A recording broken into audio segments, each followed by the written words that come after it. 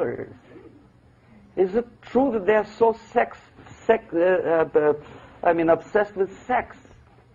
Can you imagine showing a movie where each 5 minutes there's a copulation on the screen to a country like India with long tradition of respect to these private matters, or to Pakistan? And United States expect these people to respect you?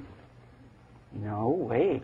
Oh yes, they will see the movie, they'll pay 5 rupees to see that garbage, but they walk out and will tell their kids, don't respect Americans, don't be like Americans. See? So, the process of demoralization could be stopped right here, both as an expert and as an import. And that takes one step, one very important thing to do. You don't have to expel all the KGB agents from Washington, D.C. The most difficult and at the same time the simplest answer to the subversion is to start it here and even before,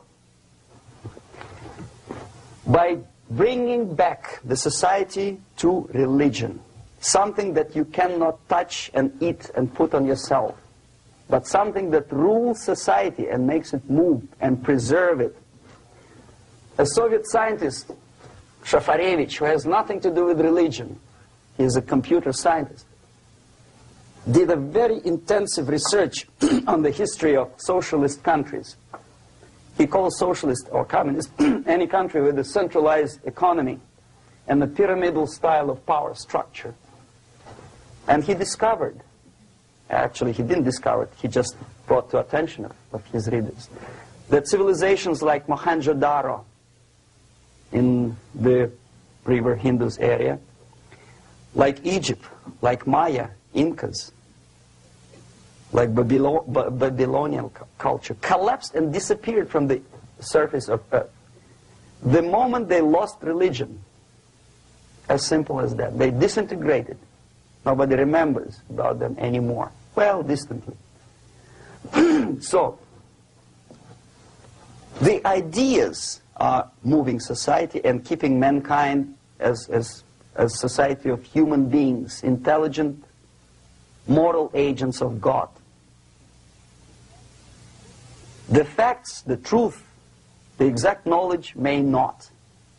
All the sophisticated technology and computers will not prevent society from disintegrating and eventually dying out. Have you ever met a person who would sacrifice his life, freedom, for the truth like that? This is truth. I never met a person who said, this is truth and I'm ready to shoot me. To defend the truth. Right? But millions sacrifice their life, freedom, comfort, everything for things like God, like Jesus Christ. It's an honor. Some martyrs in the Soviet concentration camp died.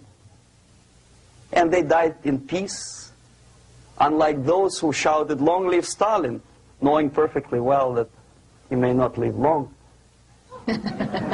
Something which is